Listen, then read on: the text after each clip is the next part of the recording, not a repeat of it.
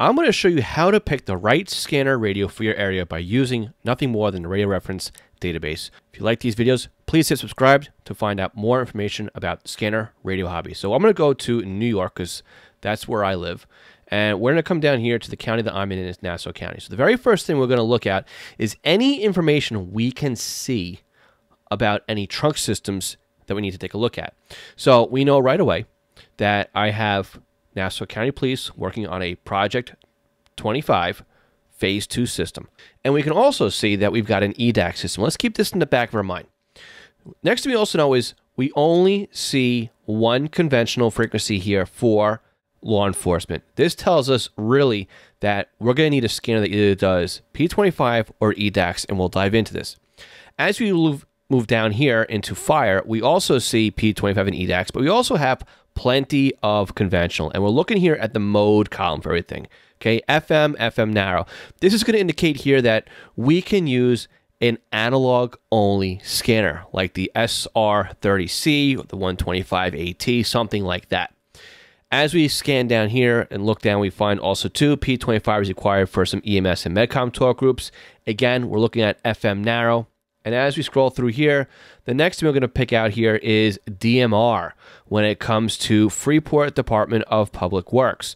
So if we're not interested in listening to anything on the Freeport Department of Public Works, we don't have to worry about DMR. But again, something to keep in the back of our mind here. As we keep on scrolling down, again, we see a little bit more here for the town of Hempstead water. DMR again also here for the Long Beach building inspectors.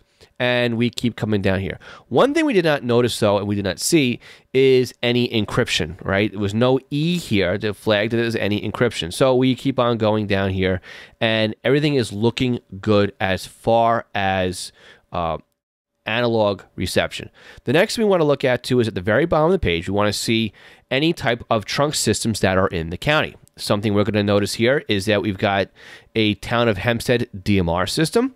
We also have a DMR Hytera XPT system. We've got NXDN.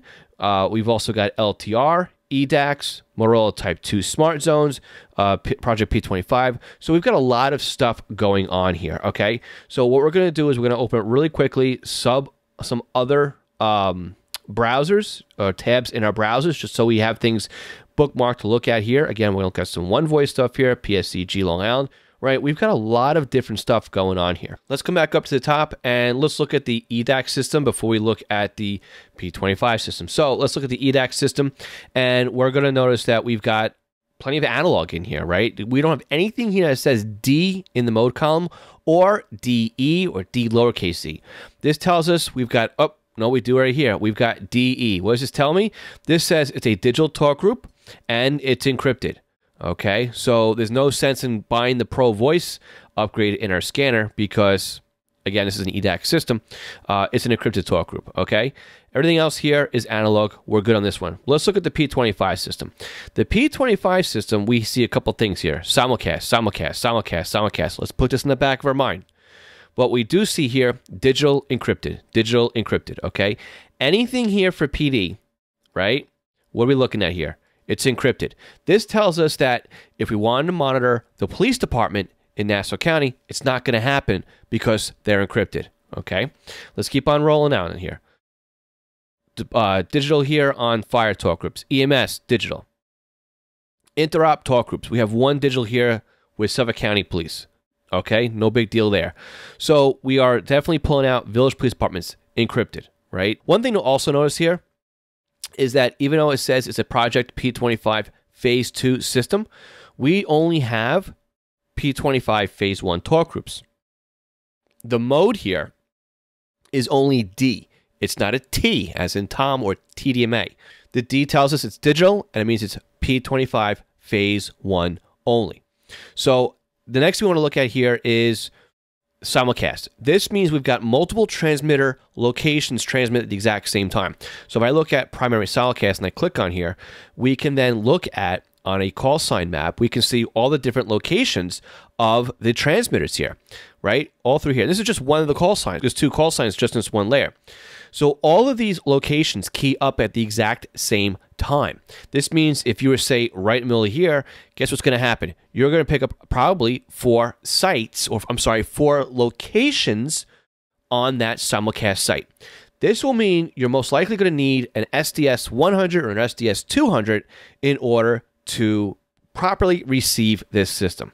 Okay, what else have we looked at here? Well, we know we can get away with some analog because of the fire.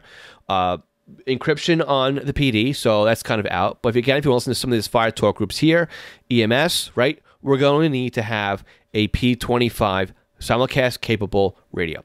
What else we have here? Well, we've got PSE-GLI. Well, again, what we've seen here, simulcast. Again, this is a Project P25 Phase 2, and this one has TDMA talk groups. This one is a true TDMA or Phase 2 system. Okay, what else we have in here? Well, I found this OneVoice system with all of these sites here. And it's up to you to figure out if this is something you want to monitor, right? If it is, and again, where I live in the town of Oyster Bay, we actually have somewhere tucked away in here, which I'm not able to find at the exact moment, but there is a town of Oyster Bay sort and sanitation right here. Talk group. So if I wanted to monitor them, I would need a scanner capable of doing DMR. So what does this mean? This means I need a radio like the TRX1, the TRX2, the 325 P2, 996 P2, the 436, 536, SDS 100, SDS 200 with the DMR upgrade. Now again, the TRX1 and TRX2 doesn't require a DMR upgrade. It's already built in. So again, let's take a look at the MTA regional system. That was another one here. This is a Type II smart system. What do we want to look about with this one?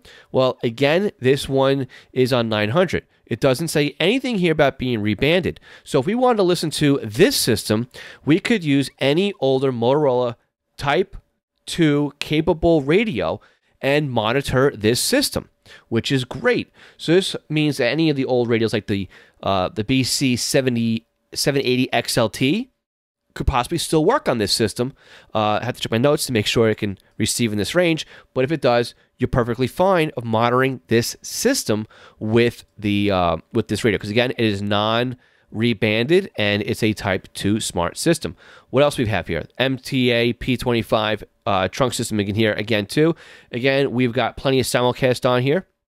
This again, a 700 megahertz system. We've got digital encrypted, right? Some TDMA in here as well. So we would need a scanner that does P25, Phase 1 and Phase 2, and also something that does simulcast. Now, the last one I look at as well to show you is the old Suffolk County system, because there's another county away from us. Again, we do the same exact thing here. Look for all the analog on here, right? All the fire departments are all pretty much analog. So we can use an analog scanner here, but what I'm looking at here, though, is the Suffolk County Type II system. Again, this system has gone through rebanding. This means in order to monitor this system, we would need a newer scanner that's capable of doing rebanding. Again, a Motorola, a Trunk Tracker 3 style radio would work fine. Again, we've got some digital in here, some encryption, mostly analog. So again, a radio like the 325, the 996, those kinds of radios will work fine on this system for now until they sunset it.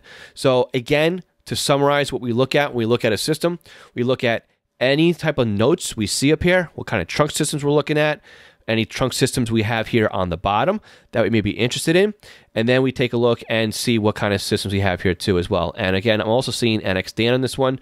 So again, we'll be able to look at an NXDN capable scanner. Again, we have NXDN also here too in the trunk systems as well in this county. So again, that also changes the type of radio we want to look at as well. So again, quickly to summarize, take a look at the county, look at the trunk systems, look for analog, look for encryption, then enter into the trunk systems you're looking at, find out if you need rebanding, find out if they're digital, find out they're P25, find out they're simulcast, and that is your path into figuring out what type of radio to use in your area by looking at the radio reference database.